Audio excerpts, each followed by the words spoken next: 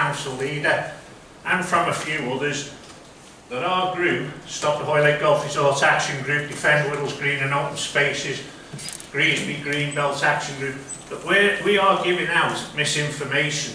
Well, I can tell you we're not. The only ones giving misinformation out are Phil Davis, the leader, and Jim Anderson from the Nicholas Joint Venture Group. Jim Anderson came to the Wirral 2 weeks ago. He was on the radio, he was everywhere. He did say, when he was here, that he wanted to meet with the opposition groups and talk to us. For 3 years we tried to get hold of that man and we could not get hold of him. He came to Wirral, as I say, to say he wants to speak to us, nothing. We've not been approached by anyone. So the misinformation doesn't come from us, it comes from the leader and Nicholas Joint Venture Group. But I'll just say this to finish. In May, you've got a chance to vote for a councillor. Philip Brightmore is a cabinet member. Angela Davis of Prenton is a cabinet member. Both are up for election. We are going to target them. All our group, we are 260, 300 strong. We are going to target them. We are going to put leaflets through the door, and we are going to tell the residents the truth and what is happening. And this is your chance, your family's chances, your friends' chances, to get rid of these two people off that cabinet and give us a chance on this golf resort. Thank you very much.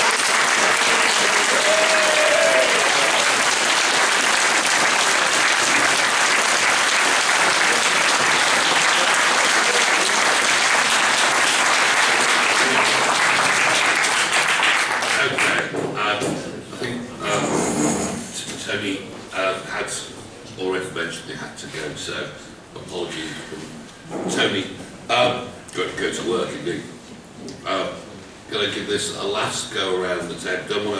I want to make sure we get a little bit of chance of public question time. Has anyone got anything else they want to add? Yes, David. Right. Let me see if I've got this right.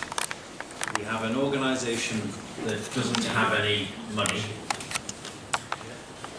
that then gets money from the council in order to make it a profit of quite a significant development of 200 million. We then sign a contract with that company that is almost worthless, and public money is used to pay for it, to devise a scheme to make it profit. And then we have no fallout that if that business goes bust, they can sue us, but we can't sue them because they will have wound up their business, and we can actually sell the houses that they haven't built with our money. Is that about the right thing, Dave? Yeah.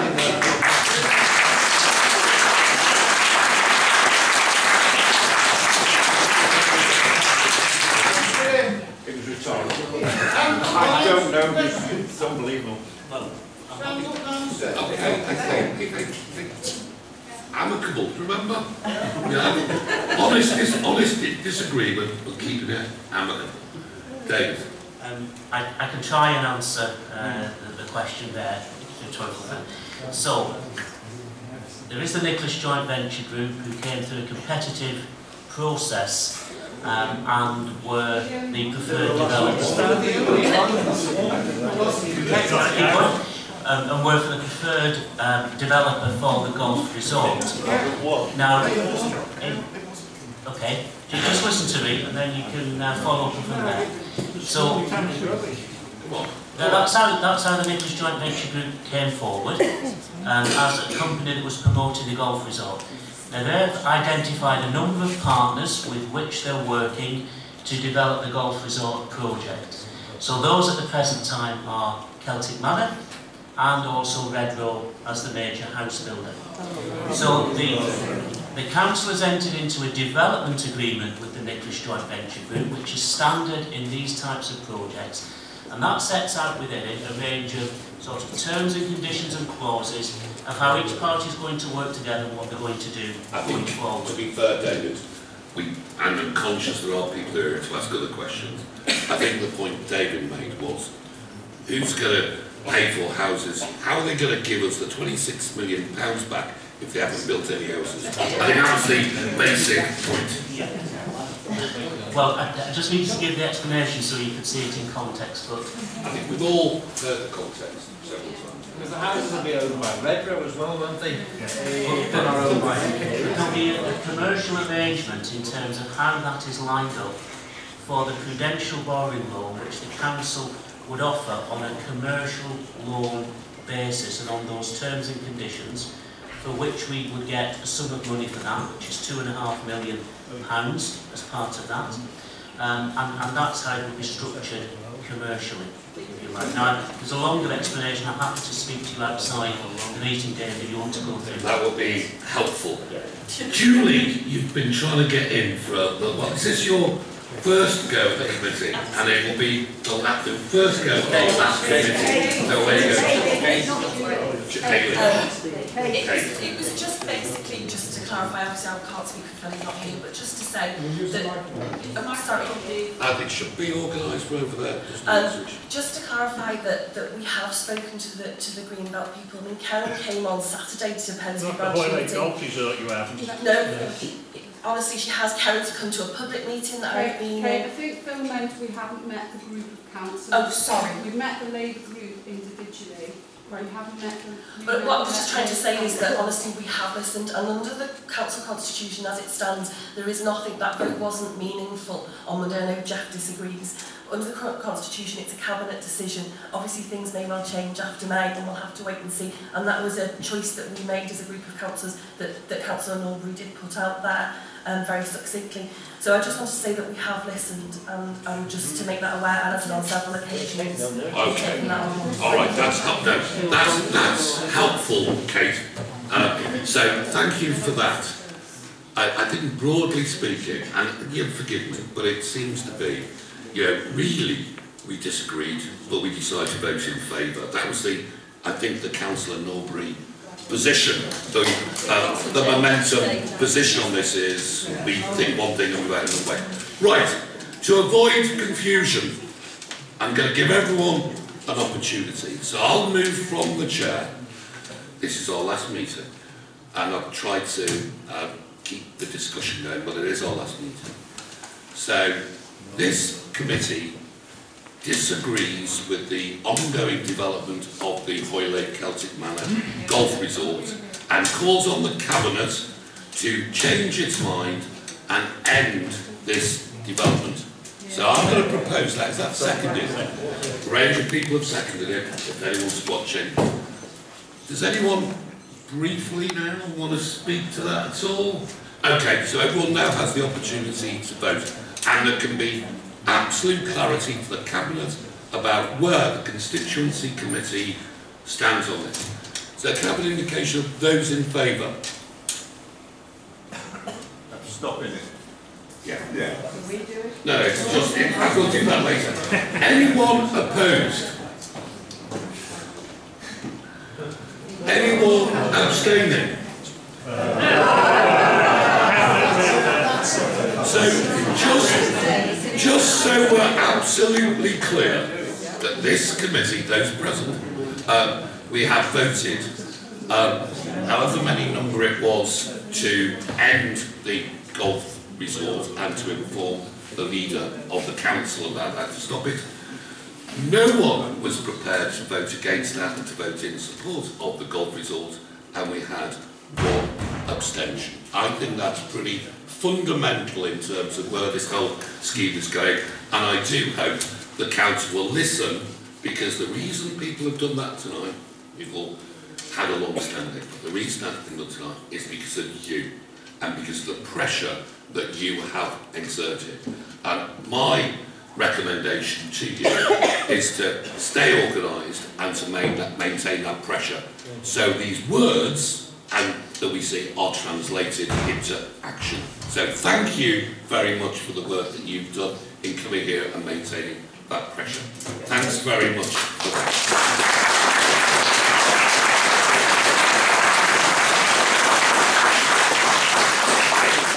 I'm going to move the agenda around a little bit, if that's okay. We are time limited. Are people content if we go over a little bit past our 9 o'clock closing time? So I'm going to try and, I know it says 15 minutes, but it's going to have to be down to 20, I'm afraid. But if we do community question time now, are people content with that as an approach? Yes. Can I have an indication of people who've got questions, please? That lady at the back to begin with. Why is this going to be the last meeting? Who decided that? The cabinet. Yeah, I did make the point about people that wanted different senses of voices and so on and so on. But that was the decision that was made. There was a gentleman behind, and I do know this chap, John Heaton, but it's the gentleman behind John. I'm Peter Surridge, I live in Hoylake, and I represent the Friends in Retirement Table Tennis Club, which plays at West Kirby Concourse twice a week. It has 80 members, with 30 to 40 playing each session, so together we pay Wirral Council something like £8,000 a year, plus the car parking fees, of course. And the importance of this sort of activity for people like us, whose average age is about 70, is evident from numerous government and NHS reports, and I don't think anybody would dispute it. The 4 tables that we play on have been in use since the club started 30 years ago, and they're seriously dilapidated. The chairman of Wirral Table Tennis Leagues seemed to describe them as very substandard. Now, our members belong to the self-help generation.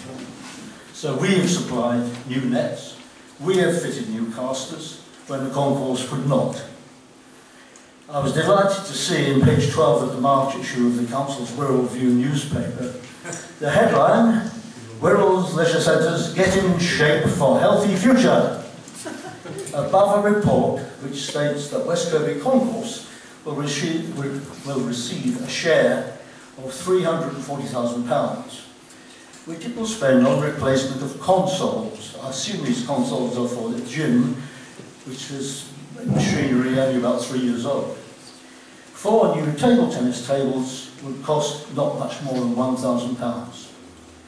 And my question is, are we the forgotten generation? Yes. Well, I think the answer there is you are forgotten by some. We have I think you've sent this question in as well, haven't you? And there will be a reply coming to you. It's a bit bland, if you don't mind me saying so. It's, there's been a new manager, he's the new team leader, and he'll get to it. So, I just think that's shocking, to be honest. I just do. One of the things that the new changes are introducing is that councillors will have indicative budgets that they can pool in terms of whatever. What I'd suggest is have a word with this chap from the concourse, this new chap, Mr. Mike Henderson. And if you don't get any... Is this Dave Sim? No, Mike Henderson. So, have a word with him. If you don't get any progress, come back to us and we will find a way of making sure you get those table tennis tables. Thank you very much. More questions from the floor. John, I'm going to let John speak because he's tried several times. Mr. Heath, so come on, you've got a question. Yes, thank you. Loads of questions actually. I'll try to keep it to one. Yeah, okay, and some of them will be in court. Before long. David? He's away. Several quick questions, if I may. These two with Greenbelt. What I would like to know, first of all, why, after having our plan go out, a local plan go out of date in 2001, why we have missed every single deadline, including the one on the 24th of January this year, had we had a local plan in place, had you produced a local plan in place by then, we would not have been even having to consider the standard method that all other councils from now on are having to do. Why have you put us in that position? Secondly, there are no targets. why has this council consistently said they are being forced to build 12,000 new houses? That is total rubbish. 3 Secretary of States have told you you're wrong. The department has told you you're wrong. And Homes England have even told you you're going the wrong way. Why are you following that approach? It can only be through pressure. Then, if you build 12,000 houses, where are we going to get 20,000 plus additional people from to come to the Wirral? It's that much of nonsense. We're talking about 20,000 people coming to the Wirral that are not here at the moment.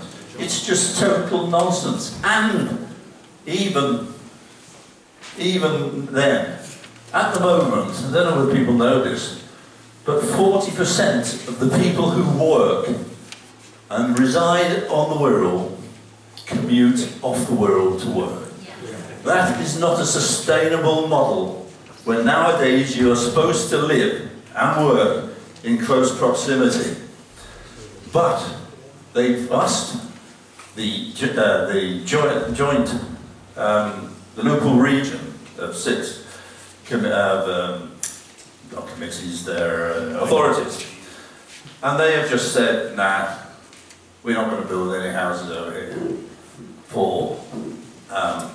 towards that 12,000. Well, look, we're already on Wirral taking up the slack of people that work out of the Wirral. It doesn't make sense. The next question is, in 2014, IPAS went to see David in exasperation. Great meeting. We were given assurances about Greenbelt development.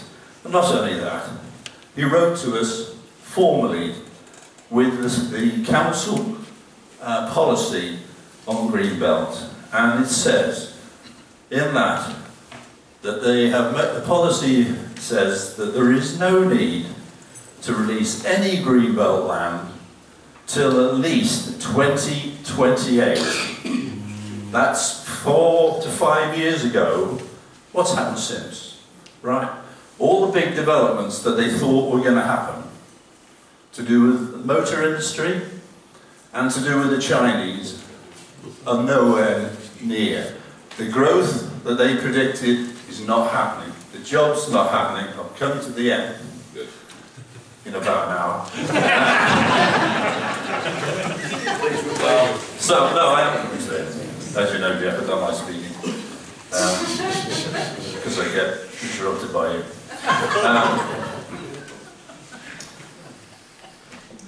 You've upset me now. So, the only thing that's happened since we had the letter, the official document from yourself that said nothing needs to be done, no release of Greenbelt until 2028, is that the growth potential, the growth figures for population have all gone down. Okay? So, ordinary people, including myself, cannot understand the fundamentals of this when it's all gone down and we're suddenly going to have 20,000 people here building houses in the wrong area. Now this is where everybody except the cabinet seems to be of a mind. And what we should be doing is redeveloping in the areas of our Wirral that need it. And we are not doing. And there is another one I wanted to say, but I'll save that for the inspector. Thank you. Well done.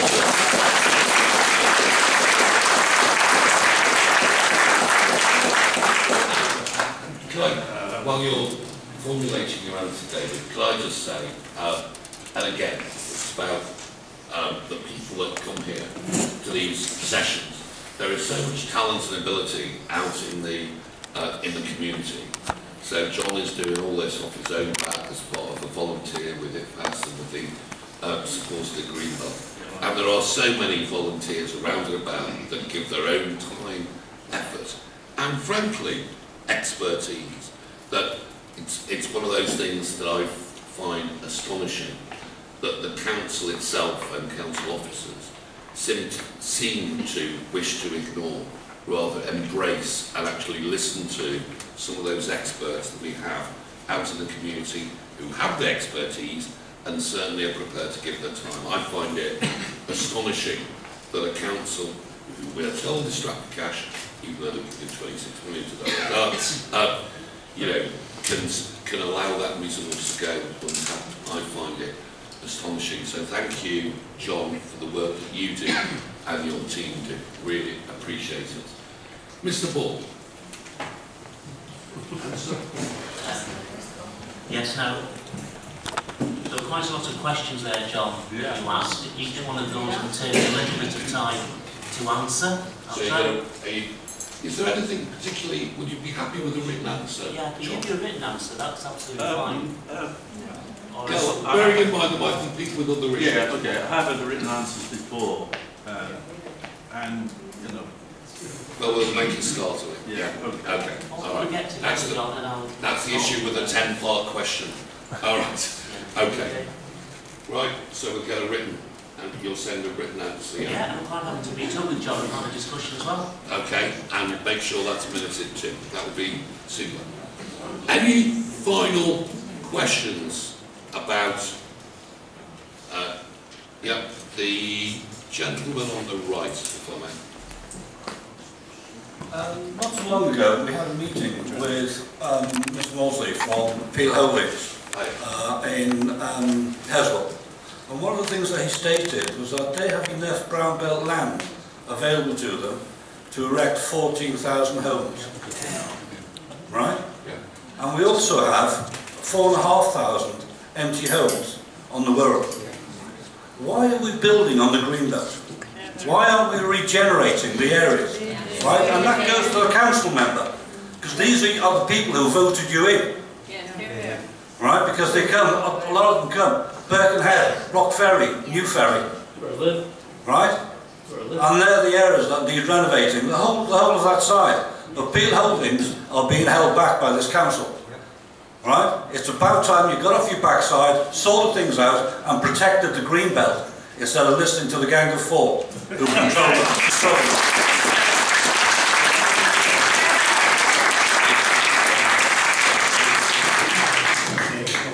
Differences, robust differences, but amicable. Remember that. I just want an indication, because you've had to go through. But is there anybody else? I don't want to upset the people from the Heron Road sort of road safety scheme.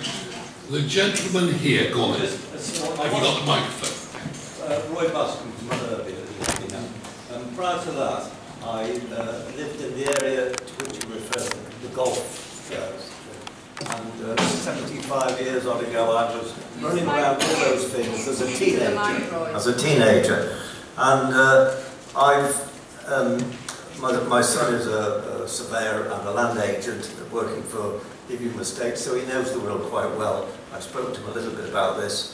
But I also have another relative, and I know plenty of farmers who have been farming that area.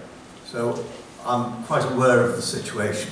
I've heard comments from Gerry before about the flooding. I endorse that fully. I'm not at all confident. When I heard David Bell say a few minutes ago, I wasn't going to say until he said that this wonderful company that they've spent millions on, that they haven't had a survey of the ground. Now, is that true? If it's true, it's criminal. No way should the council be planning houses and this complex without having a survey. I know the people who have been ploughing that land and working on it for years and years and years. I've also had some experience of planning of houses and on Greenbelt possibly, I don't know, years ago by Liso Station on Welland. They built land which was flooded regularly, I remember as a teenager. And they built, and then they realised when they started building, they had to pile drive a huge distance down, concrete piles all over that ground, They had put slabs of concrete on it. It cost a fortune. What's going to happen? They've obviously spent millions on this, or whatever it is. When they start building, they're going to have to prepare that ground in a similar way, in my opinion. I don't know. But I can't believe that a survey hasn't been done. I'm not at all confident with the way that the council, in a simple way, some years ago, the council had an architect in to produce plans to extend the Lisa Lighthouse for a visitor centre. At a meeting, I asked the representative if they had had a survey of the ground on which they were going to build this wonderful complex. And he said, well, why? I said, well, where you're building it, there's a pit, which is an endless pit, and you're going to have to put a huge slab of concrete on, or pile drive. I know the area pretty well, and I know that there's things being, it's very deep. Now, that isn't being done now, for whatever reason. But if people can plan these sort of buildings without doing a survey, John will tell you all about this as well. I can't believe it. So I'm sorry, that's all I was going to say. Okay. But when he said that, I just couldn't believe what I was hearing. It's just criminal. It is criminal. Can I give an answer to, just to reply to whether the gentleman heard what he thought you had said. And then the lady with the glasses, to be the last question, and then we're going to try and rattle through the rest of the business. Is that okay with everybody? Yeah. Okay, cool, we'll do that. Okay, thank you, Jeff. No, I don't think I actually said that. So what has happened so far is the Nicholas Joint Venture Group have done some site investigation and survey work of the land on which they've brought forward their concept for the golf resort. But what will need to be done when they come forward through the planning process is a series of more detailed technical studies to cover all of the ecology and the environment and all of those other things as well. That's what I'm talking about. Yes. So they've done some of that work already, but they haven't done it in the depth that they would need to do it for the planning application. So that was the point I was making. As you know, with these types of development projects, you do different degrees of work at different stages of design of the project. Thank you. Okay. All right. Just before I bring the lady in, just to be clear, we have had a whole load of questions. I got some through on the 4th of March as well. The person, Mr. Hutchins actually, asking me to ask them out loud. I thought, we've had lots of time and lots of contributions. These are going to have to be passed along for written answers to be provided, and I'm sure that will happen. I've handed them to Caroline as one of her final duties as a standing constituency manager. So, okay. So the lady with the glasses, which she's now wearing. Yes. So just this week the council issued yet another misleading press statement saying that the government's forcing them to stick to the standard method for the housing target and that they can't use empty homes. Secretary of State recently wrote to Phil Davis and he said, "I must be clear that the standard method for assessing housing need does not produce a housing target. The authorities should make a realistic assessment of the number of homes their communities need as the starting point in the process. Once this has been established, planning to meet that need will require consideration of land availability, relevant constraints, i.e. green belt, and whether the need is more appropriately met in neighbouring areas." And then, just recently in a parliamentary debate, the Housing Minister, Kit Meltall, said that the government's targets were not mandatory and any inspector will accept a properly evidenced and assessed variation from that target. If, for example, you have constraints like areas of outstanding natural beauty or green belt, then an inspector should accept that. So why is the barrister being employed by the council at a reported cost of £135,000 not preparing a properly evidenced and assessed variation from the target if it is something that a local plan inspector will accept.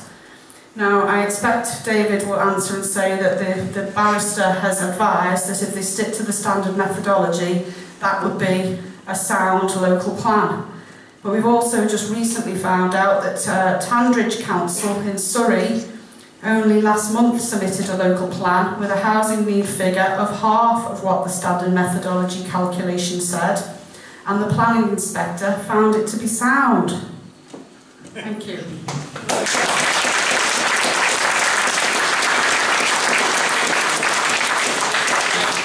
Thank you for that. And, you know, you hit the knob.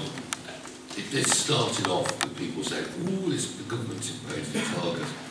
Actually, as I pointed out, primarily because David I asked David questions about it and he explained, what that initial figure was all about was Wirral Council's own calculation about what it believed our housing need was. It wasn't an imposed target, it wasn't a target being set down, it was the council's own housing need analysis, as I understand it. So, good.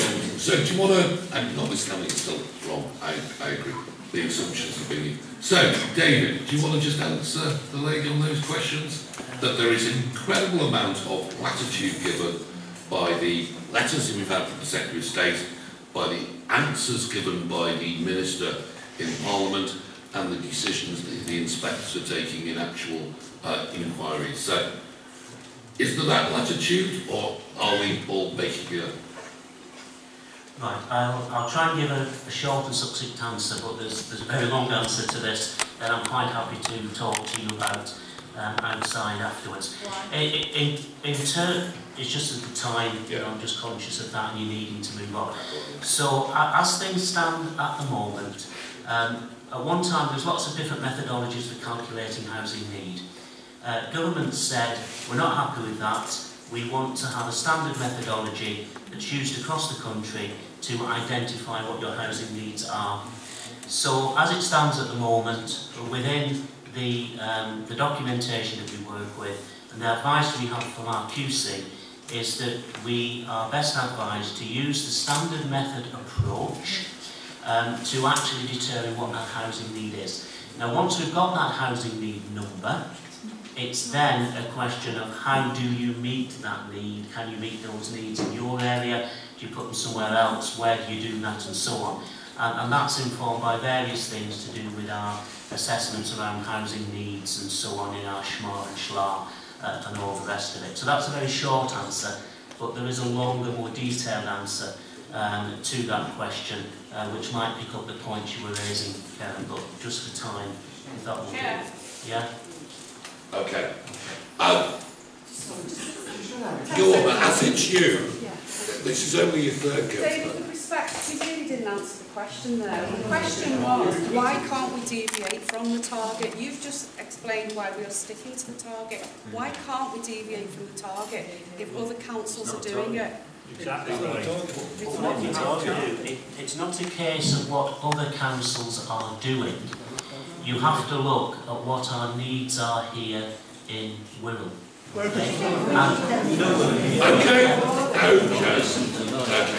My suspicion is that David's answer is in the very long answer that he wants to give. I tend to go with the fact that we just written out. This is out what the Secretary of State has said, what the Housing Minister has said, and evidenced what planning appeals or planning discussions are actually doing. So it strikes me, of course there is that flexibility, and that there are other things at work which are suggesting that the council doesn't have that flexibility.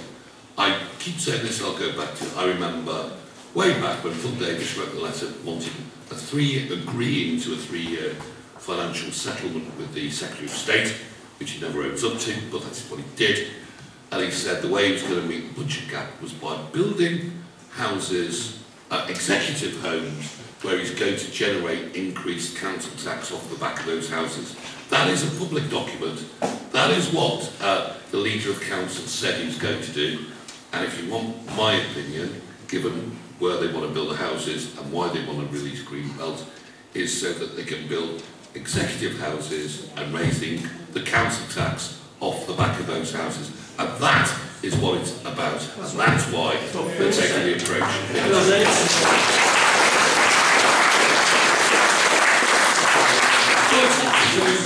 Of course, I'm sure a number of people need to disappear because this just gets really more exciting as we go along. So, item 6, getting the basics right, implementing a new model for community engagement. Away you go. Again, just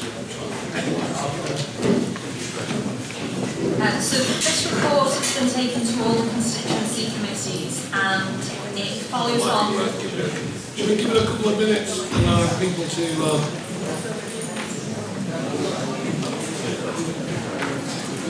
This, of course, was the Gerry Ellis School holding meeting, which was always to find something that the public really engaged in and make sure you stick it on the agenda, which was the Gerry Ellis methodology of relevance.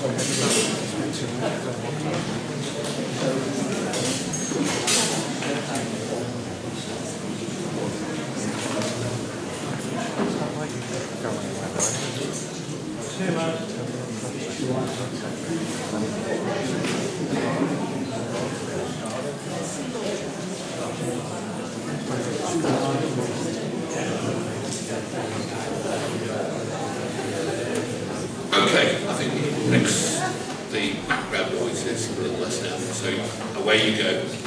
Let's crack on. Okay, this report follows on from the recommendation by Cabinet in November, which was agreed at the Council in December about the new approach for community engagement.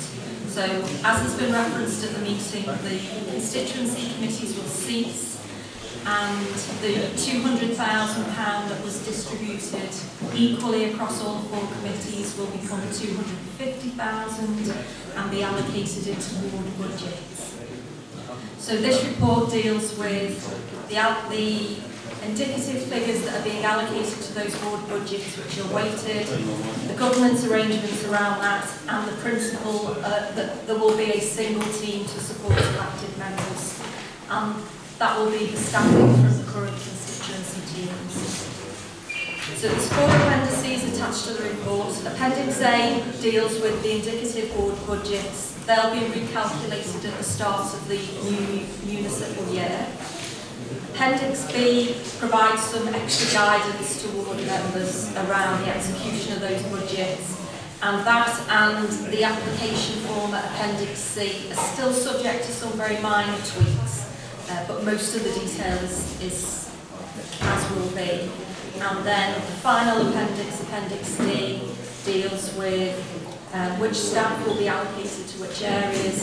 This is a short-term arrangement until the staffing structure is adapted to meet the needs of this new model. So I'm happy to take any questions. Does anyone have any questions? The only comment I would make is it's becoming clearer that West Kirby and Thurstonstone and Hoylake and Mel's wards are looking to go back to the old area forum approach. So in terms of the officers that look after those wards, it would make sense if it was the same officer as opposed to 2, which is the executive staffing allocation. So, and is that fair comment? Yes. Yeah, I'm not making all this up. Yeah, okay, good. All right, as I say, you know, the whole council voted in favour of it, so there's no point me moaning on about it, but I am somewhat looking forward to going back to the local area forum. Okay, that's super, thank you. Update from community reps. That would be you, Jacqui. Well, there's only one of us left. The others gave up the ghost years ago. I've been on my own now for years. I'm quite happy. But I would suggest to the table tennis group that you look at the underspends in the community fund and see if your councillors can find the money for you. Thank you. If I just say that Hoylake Ward and Mel's Ward have so many community groups that we never have enough funds to get grants from. We're always overspent, which is why some of our groups don't get the help. And that is because we do the work that over the years the councils have stopped doing. And that is why Hoylake and Mells is the envy of other villages who blame us and say we get all the money and resources from the council. I've got news for you, we do not. 35,000 we've paid for the lights this year, and we even pay for the electricity when the lights are on. So we as community groups in Hoylake, and there are 44 community groups, we meet on a regular basis, and that is where we deal with the things that are important to our community. And if all the other wards in the Wirral did the same, Wirral would be a much better place. Yeah. Well said. Okay, that's a fitting final community update, I think, if you don't mind me saying so. Question time we've done. Any other business?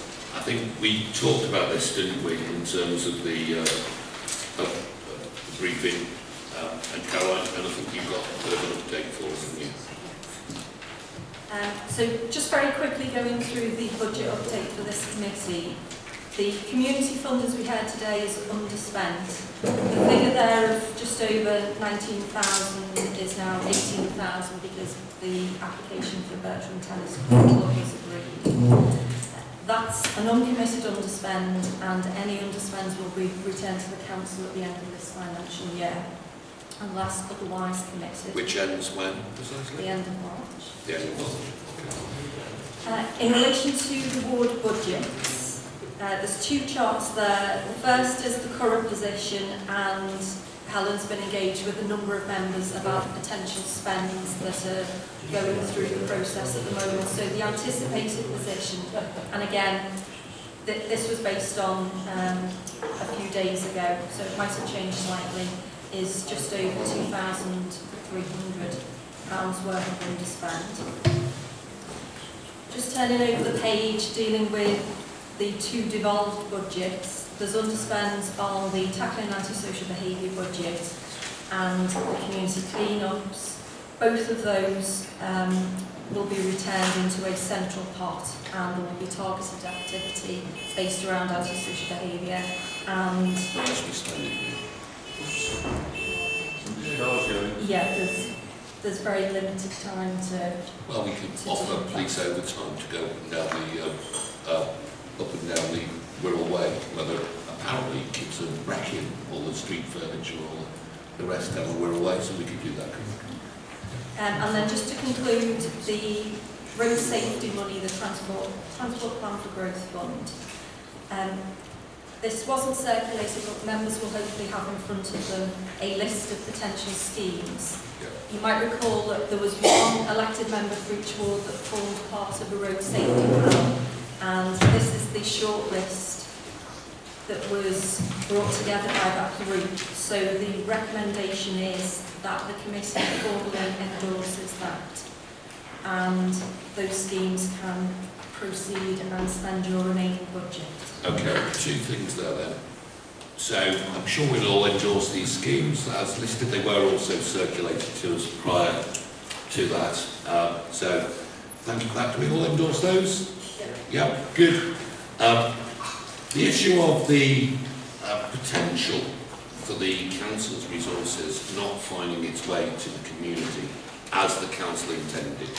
I think we need to have a mechanism by which we can